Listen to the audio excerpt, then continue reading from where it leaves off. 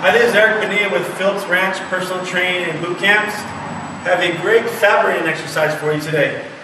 This exercise is really going to rev up your calorie burning. You can burn some fat, okay, for sure with this exercise. It involves a medicine ball. This is a 4-pound medicine ball. We have a low box here, okay?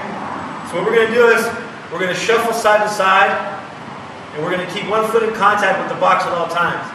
But as we come to each side, we're going to reach down and touch the shoelace of that side, come back, and touch the other side.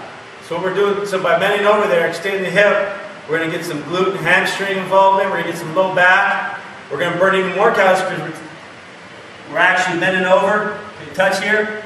So that's taking a little bit more energy. So, and remember to come back to the start position after you touch. So look like this.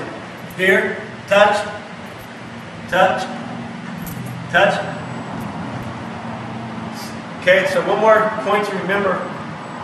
When you are shuffling, you want to drive off, you want to push off the outside foot. From on this side, this is an outside foot, push off. This is an outside foot, and I push off. Okay, always coming up back to the start position. Don't just stay bent over and go like this, okay?